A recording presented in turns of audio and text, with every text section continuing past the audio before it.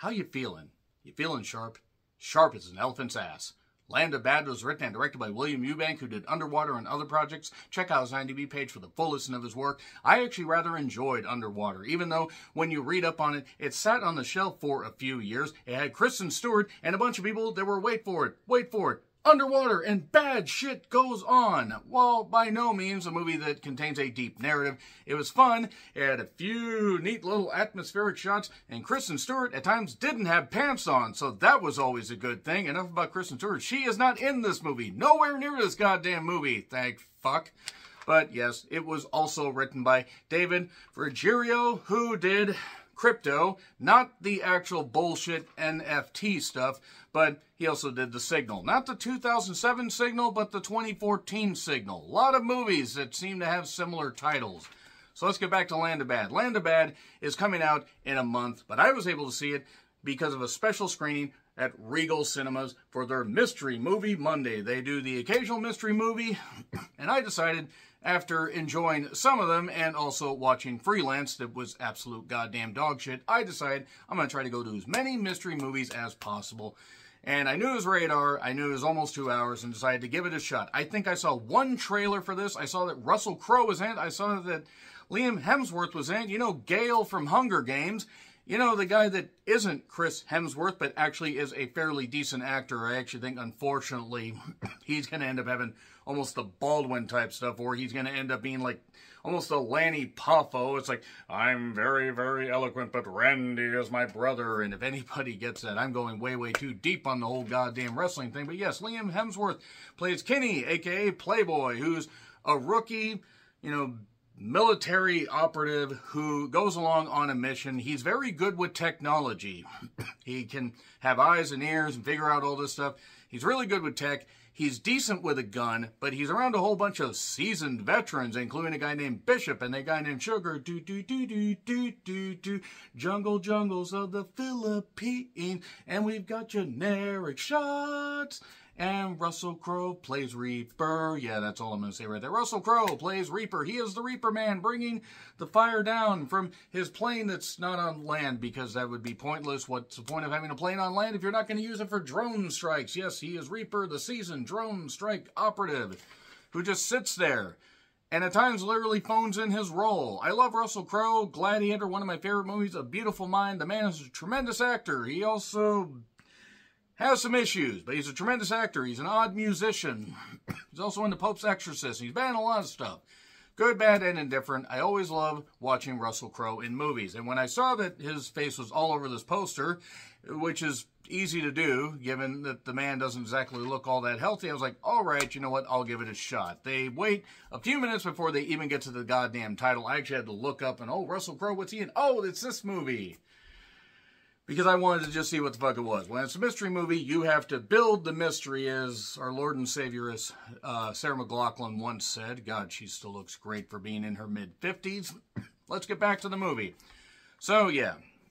You have a rookie Delta Force, you know, or Air Force guy that goes with a Delta Force mission into the Philippines to get intel on somebody and possibly rescue somebody, but not exactly sure. They throw a whole bunch of characters in, and then we don't really know anything about these characters. Not that we care either. I mean, we get the generic stuff. The writing, I guess, could be, you know, classified as crisp, also generic. If you've seen a lot of the 80s and early 90s, like action movies with military and stuff like that, this has a decent budget and is basically that. You don't get a whole lot to go on. You just get action eventually.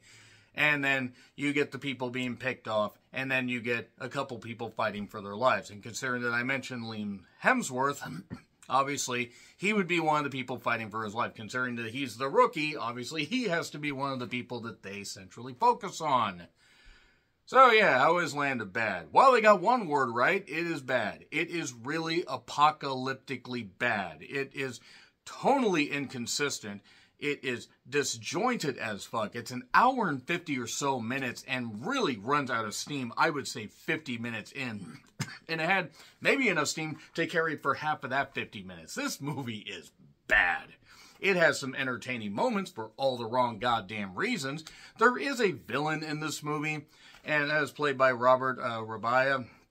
who has been good in other stuff, by the way. A lot of these cast members have been good in other things.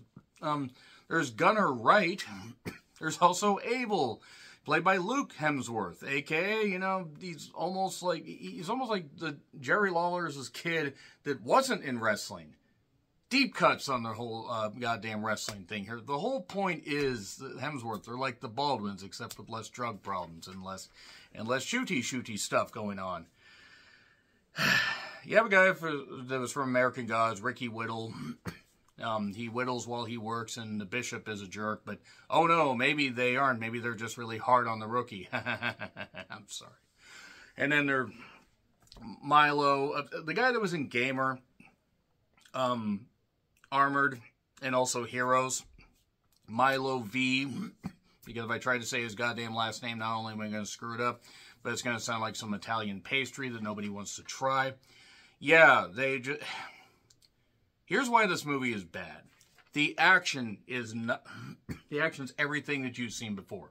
Shootouts, some blood, there's a few decent things, but you don't have any reason to care about any of the heroes. You don't have any reason to care about any of the villains. Nameless people are just bouncing around, getting shot, getting blown up because we have the drones. We have all this stuff. I'm not spoiling anything in this because missing out on this movie will not haunt you at all. The fact that this got released in theaters and didn't go directly to streaming is a bit surprising. This felt like it should have come out about 15 to 20 years ago at the most recent. I mean, this was really not very good.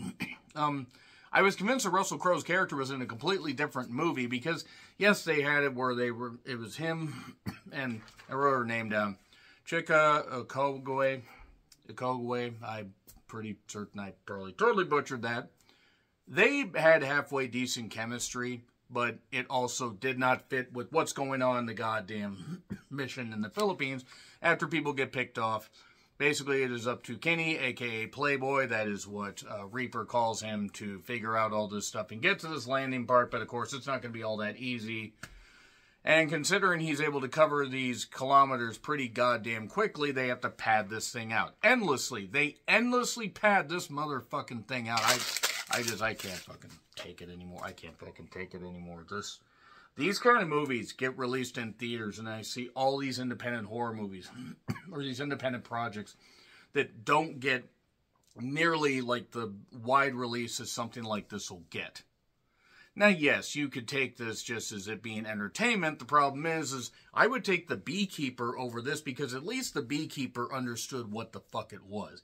This movie doesn't know what it wants to be. It wants to take a bunch of cliches. It wants to introduce characters, bring characters back out of goddamn nowhere, Cinderella story, and then it wants to just have nameless, faceless villains getting blown up.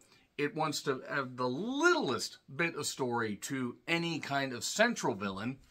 Nobody has any character. No, you don't care about Liam Hemsworth's character because it feels like it was chopped up. It really feels like, despite this hour, 50-minute runtime, they maybe had 3 hours of material and decided to cobble together the worst bits.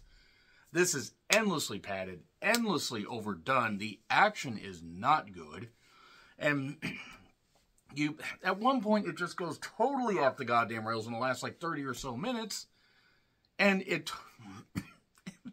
the logic leaps as far as time. There's going to be timed interval things I'll talk about here in the spoilers. There's no way this amount of action could happen in this short amount of time. Yes, it's an action movie. Yes, you're probably not supposed to necessarily dive too much into it and take it too seriously. But when something is trying to treat its material seriously, and then you have Russell Crowe cracking jokes and everything, that's fine. I would have rather followed Russell Crowe's character here, because nothing about Liam Hemsworth's character was interesting at all. And by the time you get to the conclusion, you're just left with just a puddle in your head of just a glob of everything that this movie has done. It just takes all these ideas and just basically ramrods them into your head. Like, just enjoy the stupidity of these characters and the blandness and the fact that you aren't going to give a shit at all. The camera work is halfway decent at times, and other times feels very amateurish. The action isn't good. Once again, Russell Crowe's character is enough of a standout, doesn't belong in this goddamn movie. You got to pick a different tone. Because you can laugh at what Russell Crowe says. You can even somewhat enjoy what Liam Hemsworth does if you watch The Hunger Games. Because The Hunger Games, even the worst Hunger Games, a.k.a.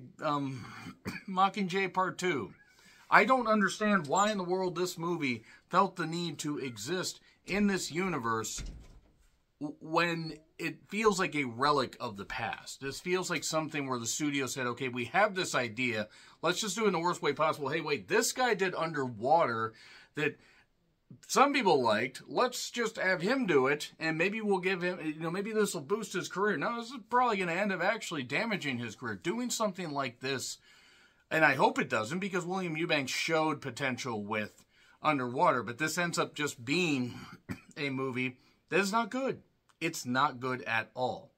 I'm going to get into spoilers here in just a bit, but it is going to be out in theaters on February 18th, reportedly. I would not be surprised if this movie gets pulled within a couple weeks and is out on streaming by mid-March. Nevertheless, 3, 2, 1, I'm warning you. I am warning you one more time.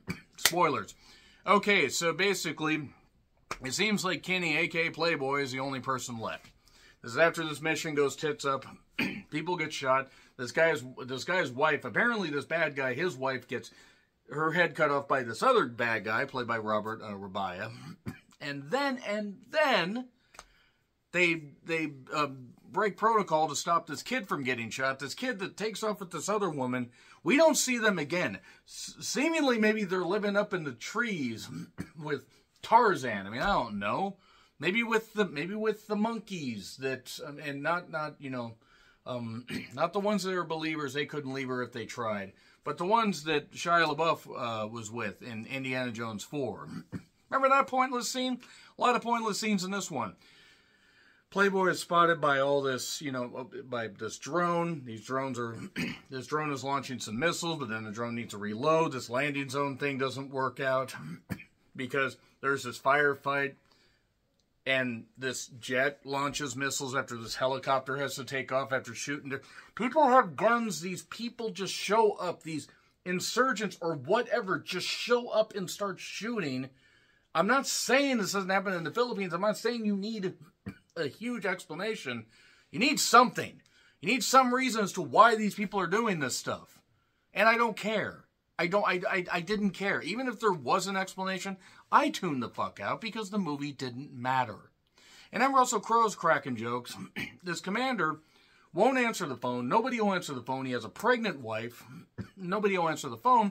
They turn the ringer off because they want to watch a goddamn college basketball game between, I think, Tennessee and Duke. Tennessee and somebody. Don't really give a shit. Haven't cared about college basketball in a while. But it's a big money promotion. Really makes a whole lot of money that the athletes don't see much of. But nevertheless, they totally forget about the thing with his wife. The woman, the sergeant played by Chica,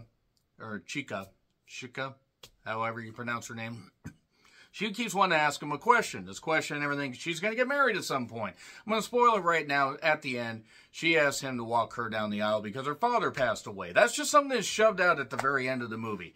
Kenny, a.k.a. Playboy, manages to get rescued by Sugar, and then Sugar gets shot, and in the head, shrieking Chris Von Erich noises, and then Bishop apparently is alive. How did Sugar survive this explosion on this cliff? How did Bishop survive? I don't need deep narrative. I need something. And then they rescue this one guy that apparently was somebody that they were looking for. Because they still found what they were looking for. And Kenny, a.k.a. Playboy, has to come up with all this creative stuff like how to use a plastic bottle to find a way to contact them when their comms get broken because movie. Because he has ingenuity, and that's fine. If you explore enough stuff and don't just throw everything into a blender, span around to a beautiful oblivion, rendezvous, and I want to throw this into the goddamn wall. Yeah, Russell Crowe also ends up getting relieved of his duty because him and the sergeant have been sitting there way too goddamn long while this mission's going on. So there's this other one, but that's not this other guy that comes in, this gunner guy, but not before Playboy says, hey, here's what I want to do.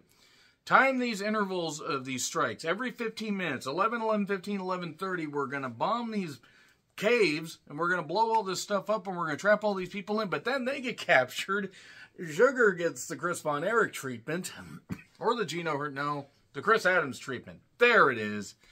And then, you know, Playboy gets beat.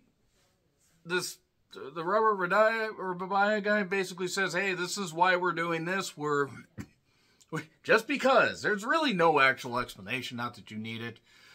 And anything that he shouts, you don't really care. Not only because the character is so one note, but just you tune out of every goddamn thing at this point.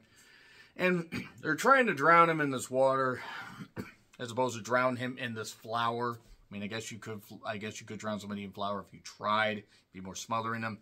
The second strike goes, and everybody gets incinerated except Robert Rabaya's character. After rescuing this one guy that they were looking for, he beats the shit out of Robert's character, beats the shit out of him, stabs him with a scimitar that he found somehow,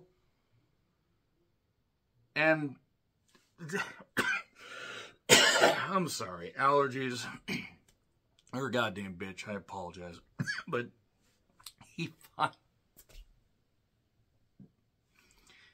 This is within 30 minutes. 15, 15, and 15. It's within 30 minutes that they're doing this. And it's bullshit. All this stuff would have not been happening within 15 to 20 minutes or whatever. It would have been like over an hour or something. But that being said, he tries to get this calm thing going to tell people to abort. It's like they're pulling the whole thing from The Rock. Anybody remembers that movie? Vastly superior to this, even in its worst moments. And he managed to just get aboard because Russell Crowe got sent, so he got sent away from his post. So he's at this grocery store at night that has nobody in the parking lot, in the parking garage, but somehow there's a bunch of people in there.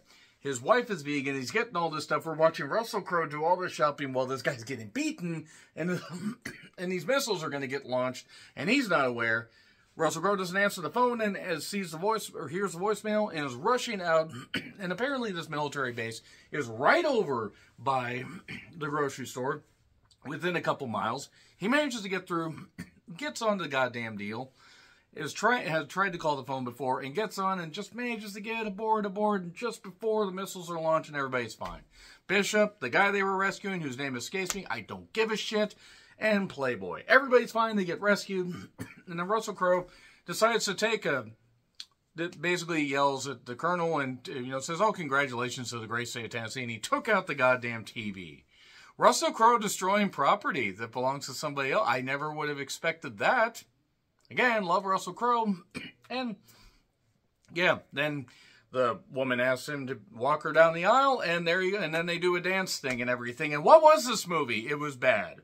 It was Land of Bad. It gets an F. It's terrible. Let me know your thoughts in the comments. Like, share, subscribe, Twitter handle in the description. I'm John Ritlin. I'll see you soon.